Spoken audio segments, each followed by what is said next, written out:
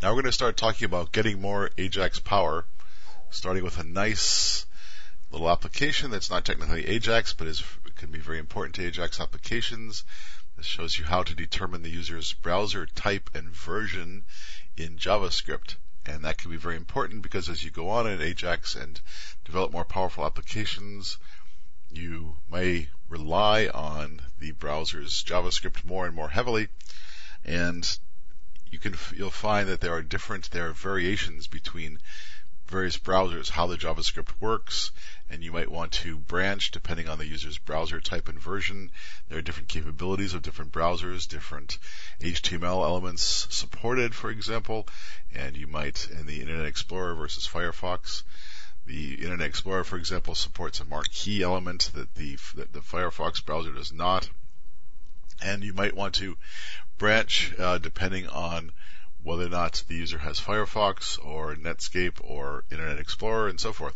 So this example shows you how to determine in JavaScript what type of browser and version the user has. This is browser.html in the downloadable code for the course. And when you click this button, you're going to see that the JavaScript will be able to determine the user's browser type and version. This is Internet Explorer 6.0 that you see in front of you, and if you press the Click Me button, you see that the application did indeed recognize that it's Internet Explorer 6.0. So let's take a look at the details of this application now in JavaScript, and here is the entire JavaScript for the application, and you start off by displaying the header, determine the user's browser type and version, the button, which when clicked goes to and calls a function, a JavaScript function called display text, and the results will appear in this div element with the ID target div, as you see there. So the JavaScript here is a little bit arcane. It uses the navigator.userAgent property, and we're going to discuss how that works. However, it's a little arcane because we're working with text strings returned by the navigator.userAgent property and the navigator.appName property, and so unfortunately the details are not necessarily self-explanatory. They have to rely on the format of the user agent property, and that's different for different browsers. So let's take a look at the display text function right now. And first it starts by looking at the navigator object, which is supported in all modern browsers. The navigator object has a property named appName, and if it's Netscape, then you have the possibility of working with Netscape Navigator or Firefox. And if the navigator.appName property holds Microsoft Internet Explorer, then it's pretty obvious what what browser you're working with, the Internet Explorer. So let's first take a look at the possibility that the person is using Firefox.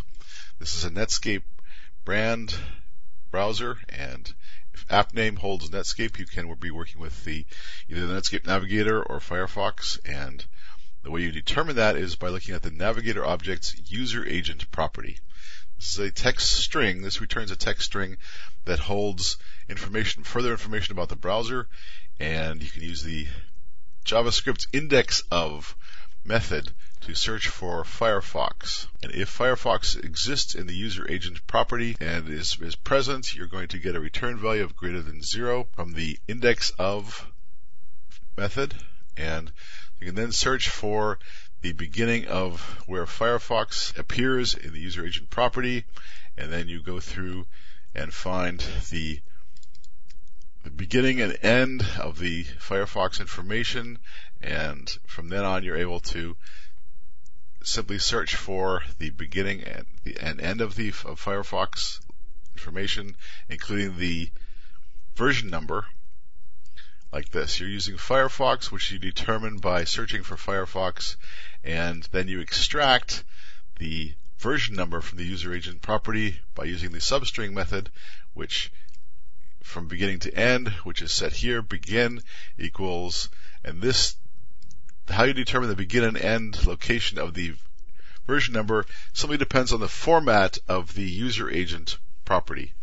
So this material here is just something that you have to take on faith. You just have to use, and it's not something that's going to be self-evident. But this code does determine that the person is using Firefox and displays the version number of the Firefox browser that they're working with. And similarly for Microsoft Internet Explorer, if you search for MSIE, you can find the beginning location of the version number.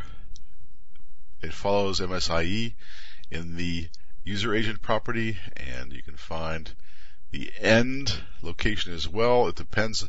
It varies by version number, so you have to go through a little bit of finagling there. And finally, you're able to display the message you're using in Internet Explorer, and you say navigator.useragent substring, and you extract from beginning to end inside the substring of the user agent property the actual version number of the browser the person is working with. So this is useful code and available for your use to determine the browser type and version that the user is working with. And as already mentioned, the JavaScript you can execute in the browser can depend on the browser type and version. So this is good information to know, because Ajax applications, of course, are extremely JavaScript intensive.